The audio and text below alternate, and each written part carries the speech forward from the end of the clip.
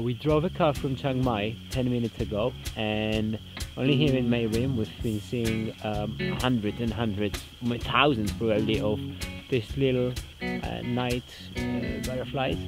I mean, they're pretty amazing.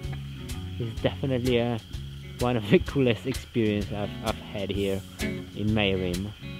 I mean, look at that, it's just something you don't see every day.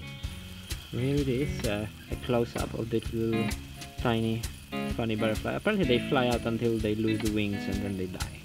I mean, they're supposed to live only 10-15 minutes, and it is true. The street is all covered with them, and apparently this is what frogs eat, so we expect a lot of frogs to come out.